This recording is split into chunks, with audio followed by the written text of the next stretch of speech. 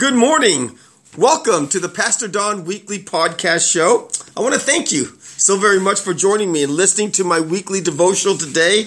You may be watching or listening on Spreaker or Facebook or YouTube. Wherever you are, we're glad you're here. It's an honor and pleasure each and every week to give you my thoughts on a Bible teaching to build you up in Christ. Before I begin my opening monologue, I want to say good morning to Donovan. How you doing this morning? I'm doing great. Good morning. It's another beautiful day that the Lord has created. A Amen. heat wave is coming, 111 degrees for the next 4 to 5 days. 5 days. Yeah, 5 days starting on Thursday. Starting on Thursday. So it's going to be a hot one. So yes, be the prepared, devil's on a folks. rampage. Be prepared. You had a nice weekend? Oh, it was a great weekend. Good. I did SeaWorld yesterday. You did SeaWorld. Good for you. Under the military plan. So it was free tickets that were giving to the military. And Praise God, man. Did you enjoy yourself? I did. Oh, that's awesome. Great. That's awesome. Okay, let me get started on my opening thoughts for today. You know, I know Donovan realizes it, but you know, as I was going through this, we are in our 23rd week of this podcast series entitled Excellent. End Times. So I'm going to ask you a question, Donovan, just to think about it.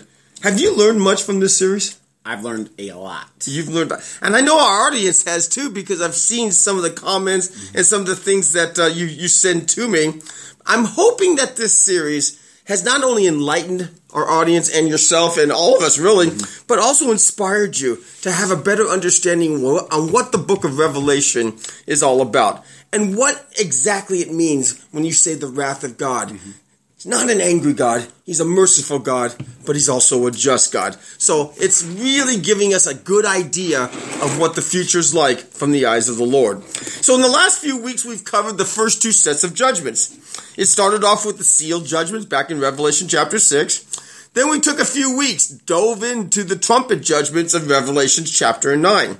And of course, if you've missed any of these podcasts, Donovan, tell the audience on where they can find any of these archive podcasts on YouTube. Yes, on YouTube, go to News from the Edgemont, one word, and all Pastor Don's shows from the very beginning are there, and they are archived for you. All you got to do is scroll down, and from News from the Edgemont on YouTube, you can see every single one of our podcasts, either the video or the audio portion, or both. Yeah, they're both. They're both on YouTube. So please, if you've missed any of them, check it out on YouTube. But now we're in the second half of the 7-year tribulation period, most notably known as the second half of the time of Jacob's trouble.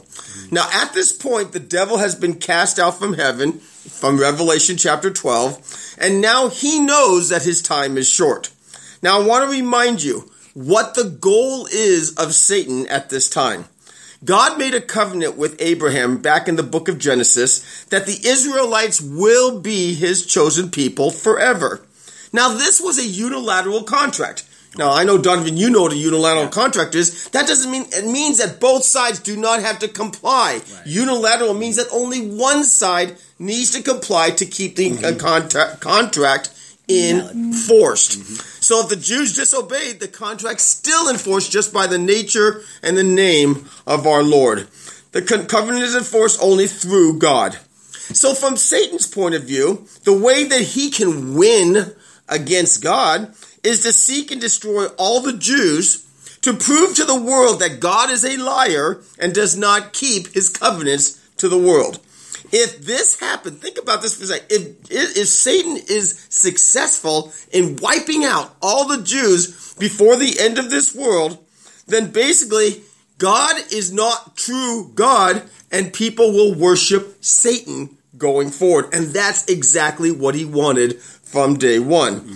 So when he is hurled down to this earth, Satan desires two things. One, to be worshipped.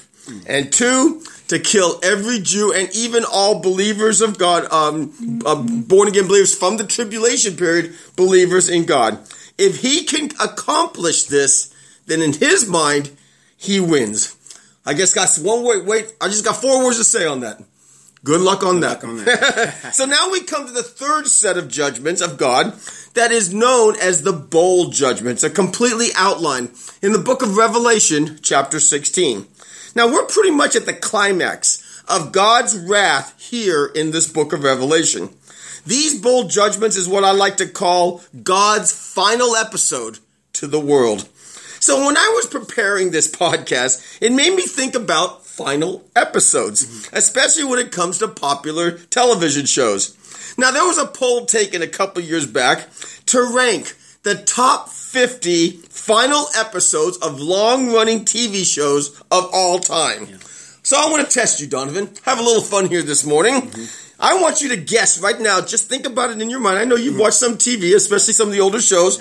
What would you think is the top 5 final episodes of TV shows all time? And then let's compare it to the results of this poll. I don't want your cheeks on my sheets right here. Okay. All right. So, you kind of thinking of your top 5? Number 1, man. No, shh.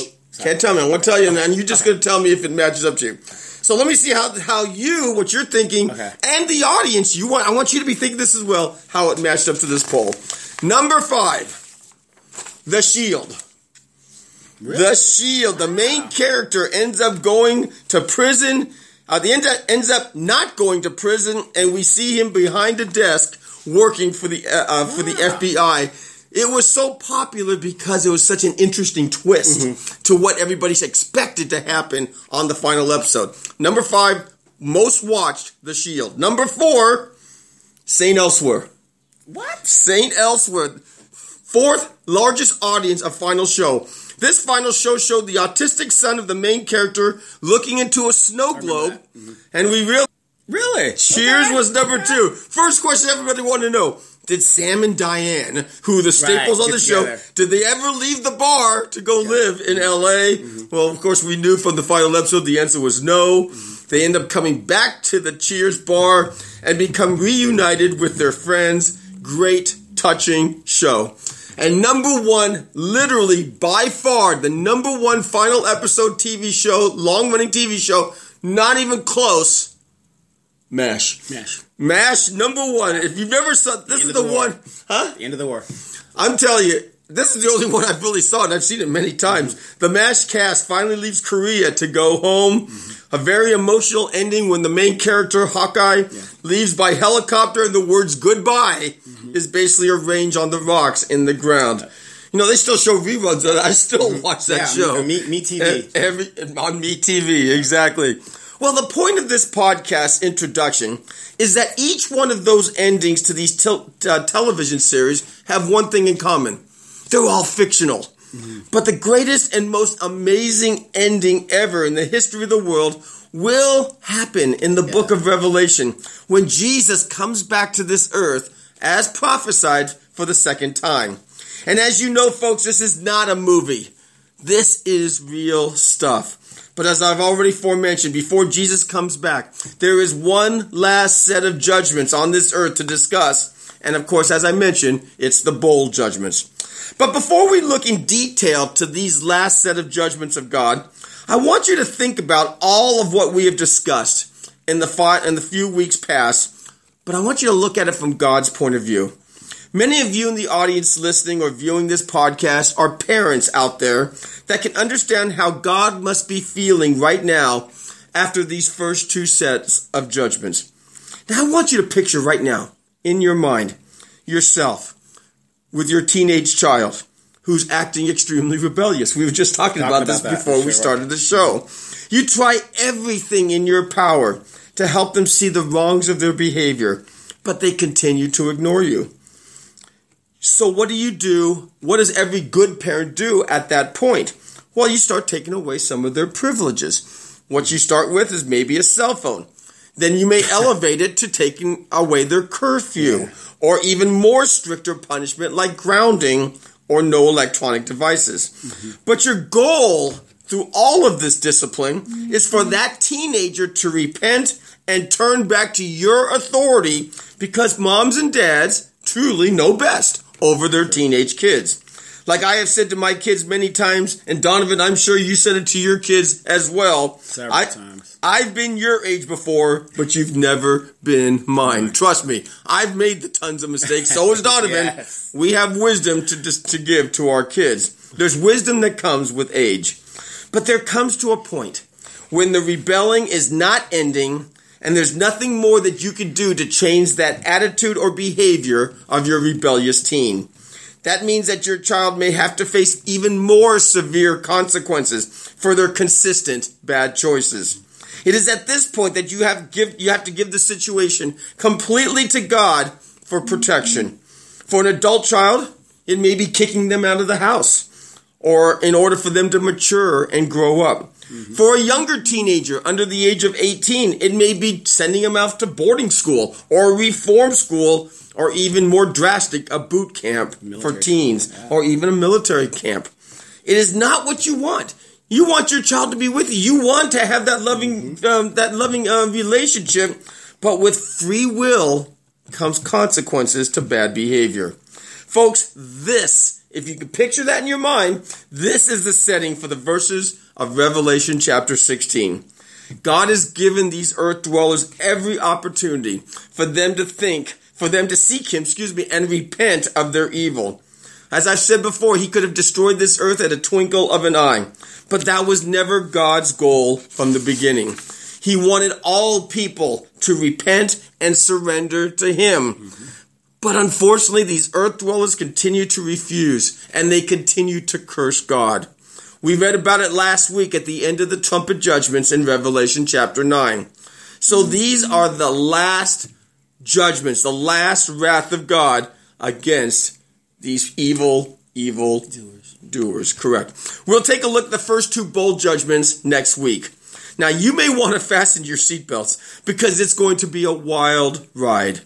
But in the meantime, our job is to continue to witness the good news of the gospel message to all people. Because as we have said before, we do not want any of our loved ones to experience these horrible judgments of God. Let's pray. Dear Heavenly Father, Lord, first of all, we thank you again for your word.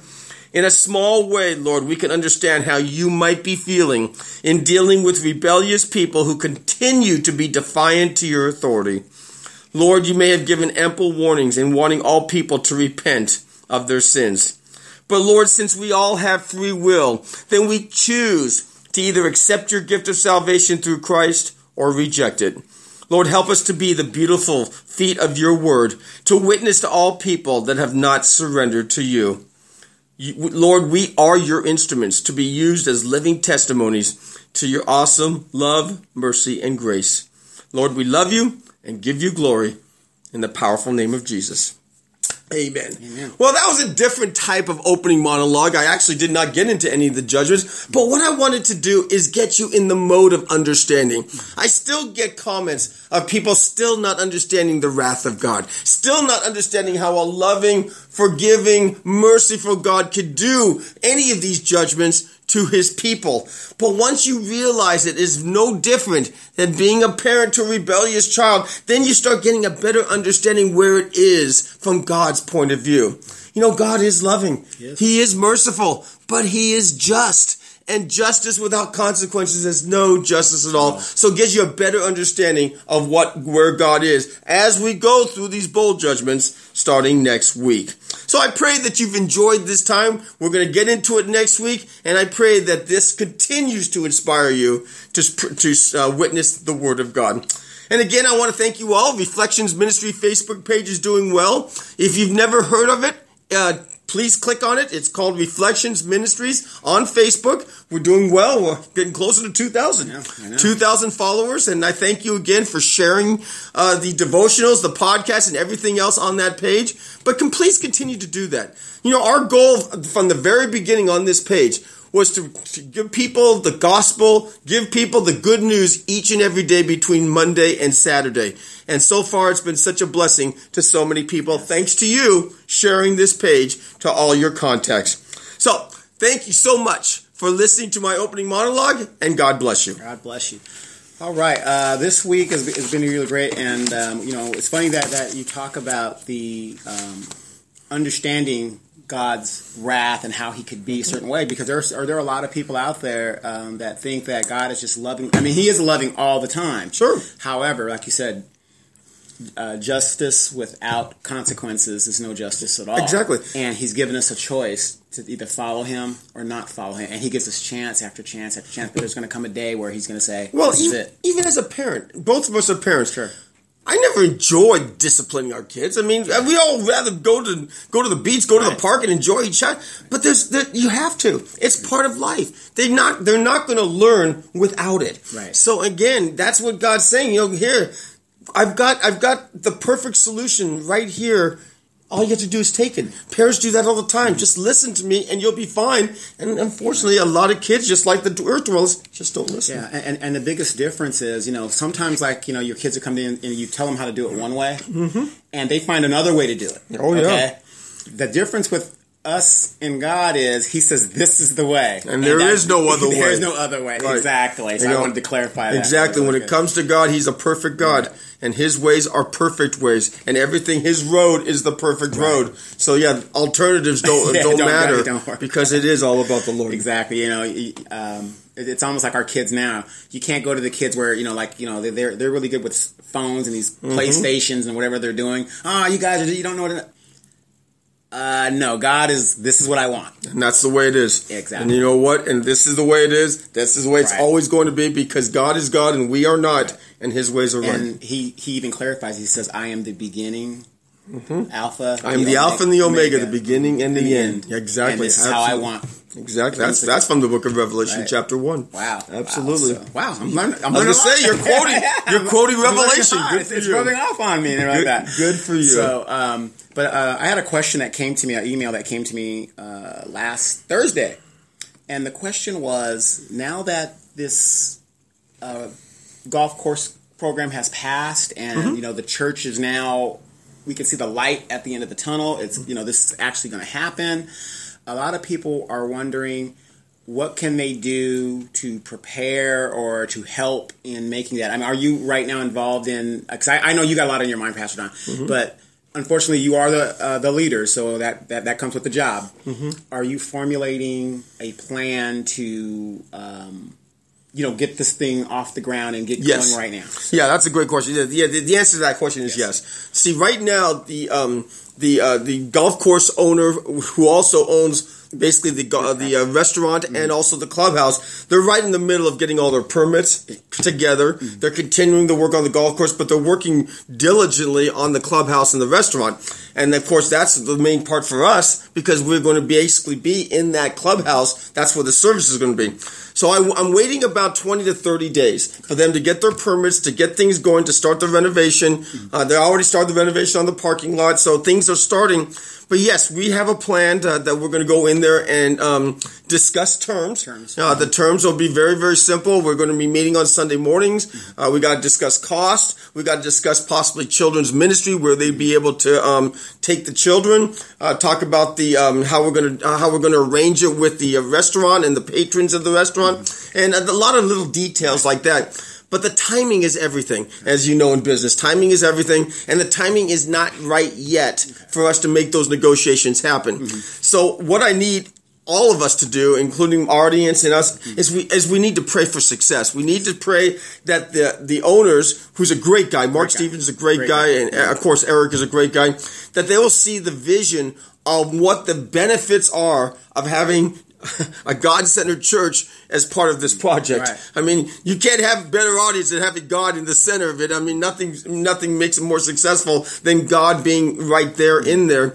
I just pray that they see that. And they see that's because if they get to a point that they're going to want to charge us way too much, then there's no way that we could possibly do that. But again, with a lot of things that we offer, especially from the show, and other things that we can offer through the patrons going to the restaurant, I think that we'll be able to come up with a great negotiating contract. And then we'll be able to go forward with the church. The church is still planned on the end of the year, pretty much when they open the golf course and when they open the clubhouse and the restaurant, that the church, the pre-launch services will start around that same time frame. So right now it's just prayer. Sure. Probably towards about the end of July is when I'll have my initial meeting to lay out some of the terms and just get some feedback. And then probably the negotiations part will probably be next month. Okay. And then I will, of course, always let the audience, of course, Donovan will be a part of it. So let us all know where we're at, what the status is, and exactly what we need going forward. Okay, great. Because there's a lot of people out there that are most likely interested in, and it's and this is just human nature. They want other people to do the hard part, Oh, yeah. And then once that's done, everybody jumps on board. I'll be here. I'll be there. Right. Exactly. So, and we appreciate every... No, you know what? I'll tell you, the greatest thing you could do is pray. Right. Because if God's in the center, God's going to make it happen. He's going to open up every road. He's going to make this thing successful. It's all in the Lord's hands. So if you're praying for that success for this, that is the greatest assistance that you could do for this project. Right. And then last question I have for you. It's really not a question. It's really a statement. Congratulations on a great free agency.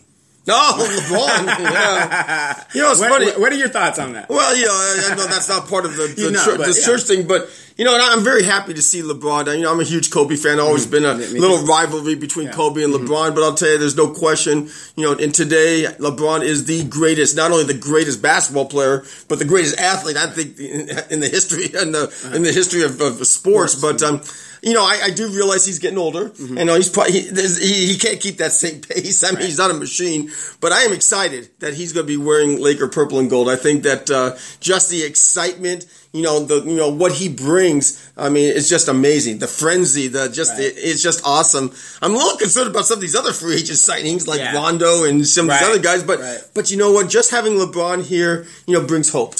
And it's so interesting how, with Christ, there's hope. And then for basketball enthusiasts, LeBron brings hope to the fans. And, I'm very excited about it. Right. Just real quick, I don't think we're going to be making any championships in the next 4 years. But I don't think so either. We'll be back in the playoffs. Well, there is one thing.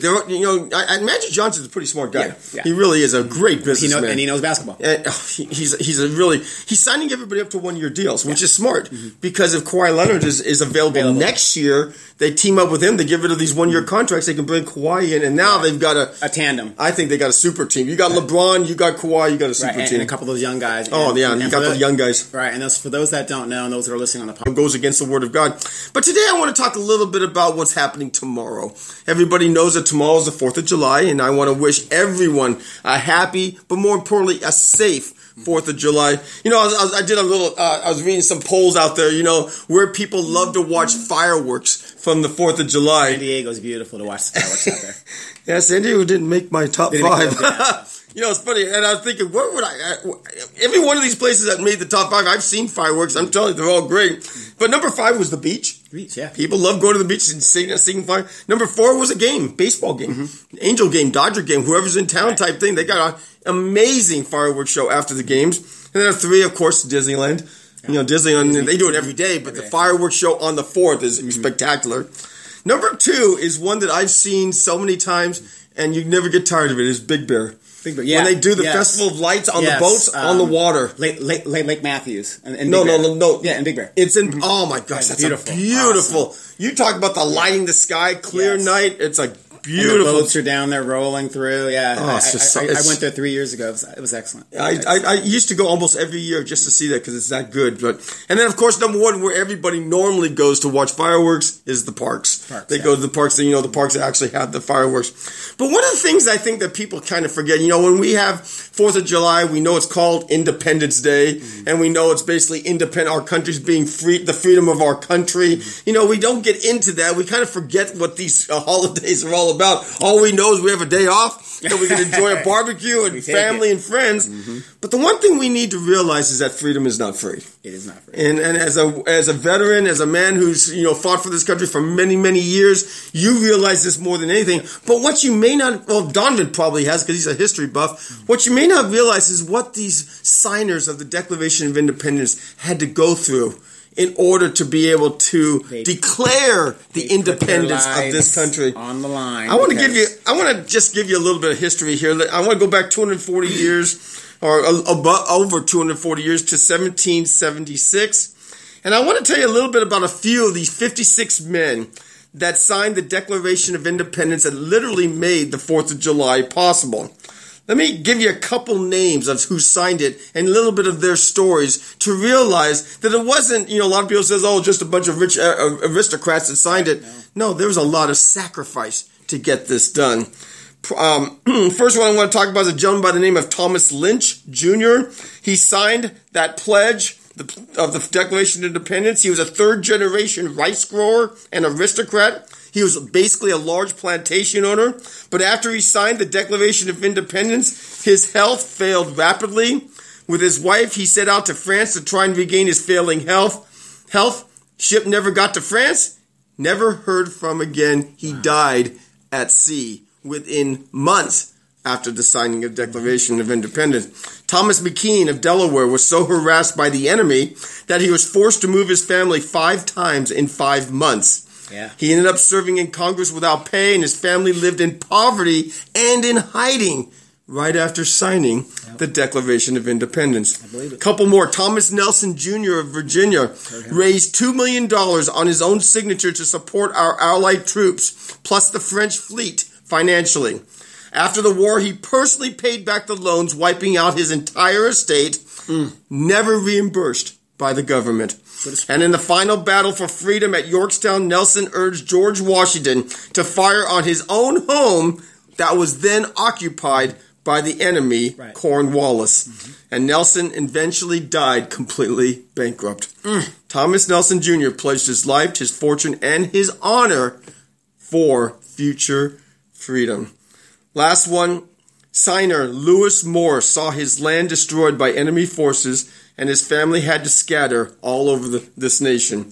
Philip Livingston, another signer, died within a few months from hardships on this independence war. So a lot of people don't have the right idea, thinking, oh man, those signers, they just sat, in conference room and just signed and everything was hunky-dory. No, it wasn't like that at all. First of all, the fighting was fierce. It was absolutely a miracle how the United States, came out on top. And losing. Exactly. Battle after battle. And it's amazing how God allowed us to win battle against the Brits in that for independence. But it wasn't free. Freedom is not free. And then when you think about it in regards to freedom in Christ, and we think, wow, those who have surrendered their lives to Jesus Christ, now we're sitting so pretty knowing that our eternity is going to be in heaven with the Lord.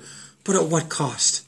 Freedom was not free when it came to Jesus having to die on the cross for our sins. John 8:34 says this, I tell you the truth, everyone who sins is a slave to sin. Prior to my giving my life to the Lord, I'm sure staying with Donovan, we were all chained up in bondage because of our sin. And we literally had no answer for it. We would live hopeless lives in our guilt and shame, slave to our sinful nature, absolutely nothing, no chance. That's what these signers of declaration meant. Just like Donovan just said, we were losing every battle. It didn't look, there was no bright light. It looked completely hopeless from that standpoint. Well, that's exactly how it is for us before we gave our lives to the Lord. We may have been living a great life, but there's something missing, something empty within us. And that's what we didn't have that freedom, did not have that freedom that we now have in Christ. If you turn to 1 Corinthians chapter 6, verse 20, it says it very, very succinctly right there.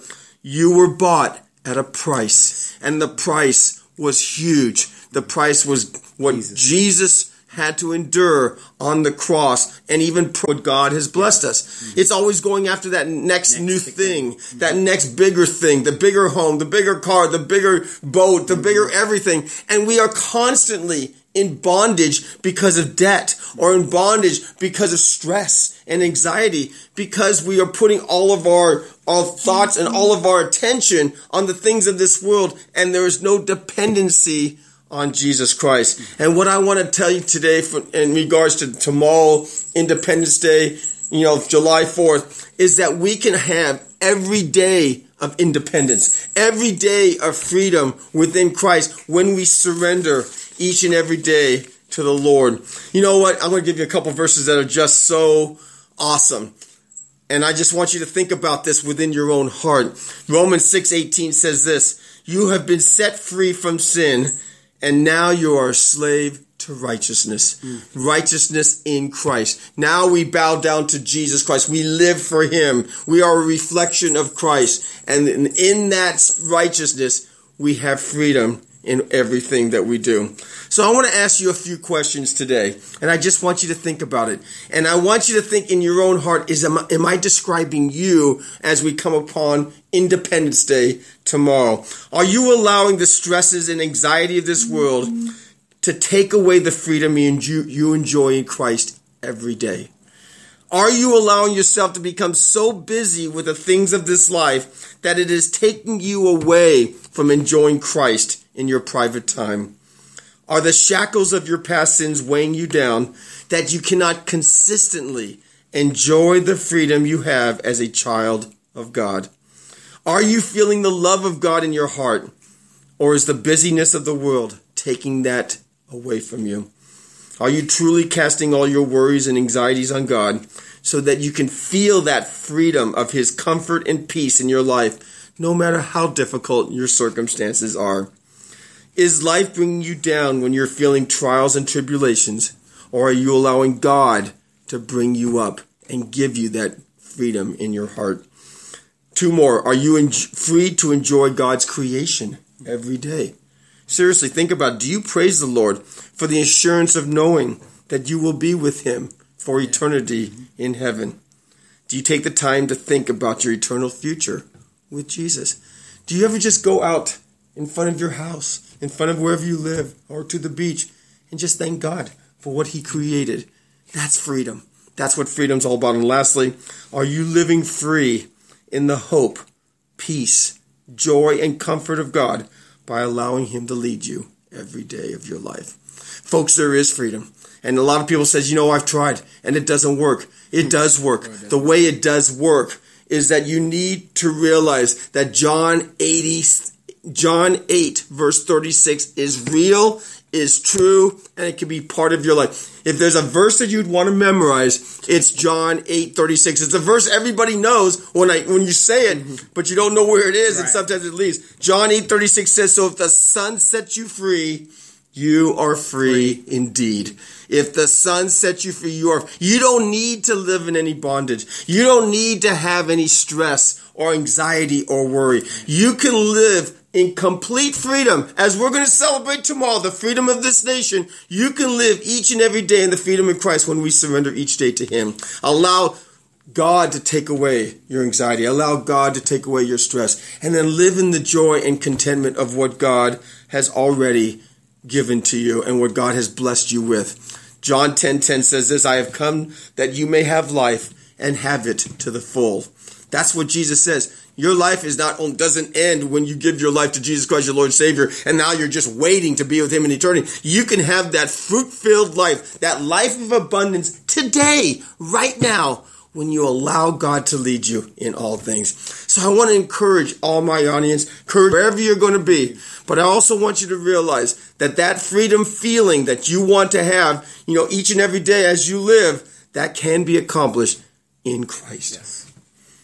Amen. Yeah, Amen. so again, I just wanted to bring that up to you because this morning, because I'm telling you, I love the 4th of July. It's funny, I see fireworks all the time, but it's something special about the 4th of July fireworks. Right.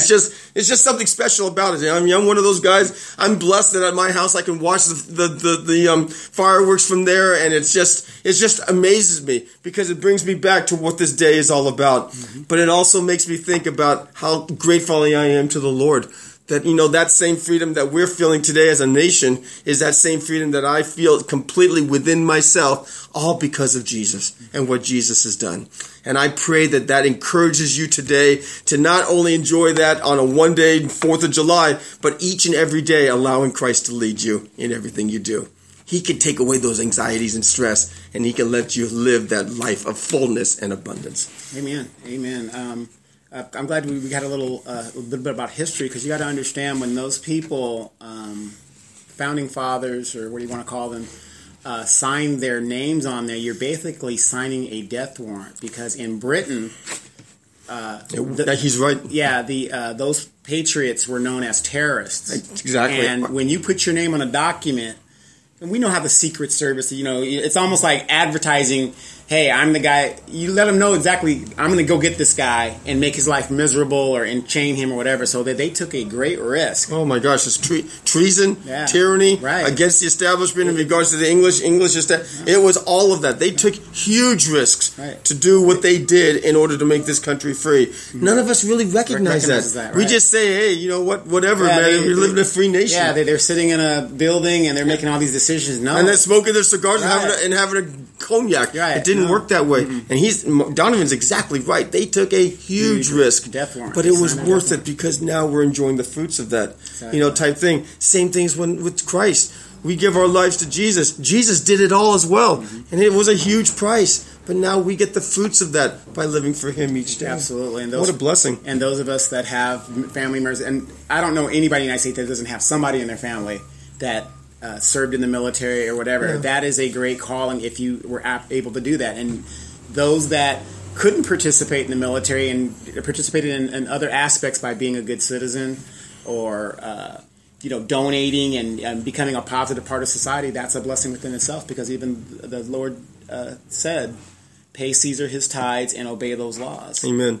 Amen to that. Yeah, I also want to, even though there's not a Memorial Day or Veterans Day type theme, but still it's the fighting for freedom. Yes. So again, I thank Donovan for his service, and anybody else out there who served in the military, in the wartime or not, because that was a sacrifice, and that sacrifice is what freedom is all about. It is that full sacrifice that you did for your own self and also your family for us to be this freedom, and we thank you for that service.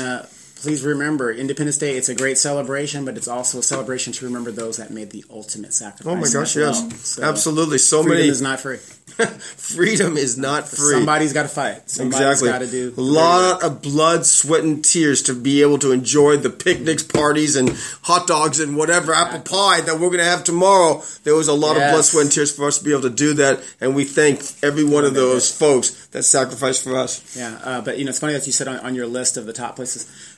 Fireworks in the Bay and down in San Diego. I went there, and the greatest thing was I went 3 years ago, and the fireworks messed up, and so all the fireworks blew up at one time there on the barge. So you had a big celebration. No, it was at the barge, and it was are you serious? It was over in like 5 minutes. We were like, "What happened?" Are you serious? And I'm not saying you want like bad things to happen, but it was like a fluke that happened. But it was a big explosion on that barge out there. Oh my gosh! It was unbelievable. Holy cow! And the one in Big Bear, beautiful. Yeah, if you can get to Big Bear, it's packed, but it's worth it. Right. It's a beautiful, beautiful display. It's just really patriotic. It's great. And the good thing about Big Bear is there's certain like hiding spots that if you know where they're at. Yeah. Great views. Well, I'll tell you this. If you go on the opposite side of Big Bear at Fawnskin, that area there's a lot of places, especially on the pier, right there, right on the wall. A lot of places that you can see these beautiful, beautiful fireworks. It's really great. But I'm going to say this, unfortunately. There are a lot of veterans out there that have PTSD and things, and we have a lot of people that illegally shoot fireworks. I'm strongly going to say don't do that, and plus you got to think about the animals that get freaked out. So, absolutely. If you have lost your animal or the animal has skidded off, please look at your local animal shelters. They might be there, and take care of your animals. And just in case, tag your animal with your information if you haven't done it already, so that you can recover your animal. Absolutely, take care of your animals, because I know they're not used to that fireworks, and their hearing is different than ours, and it really freaks them out. So please make sure you take care of your.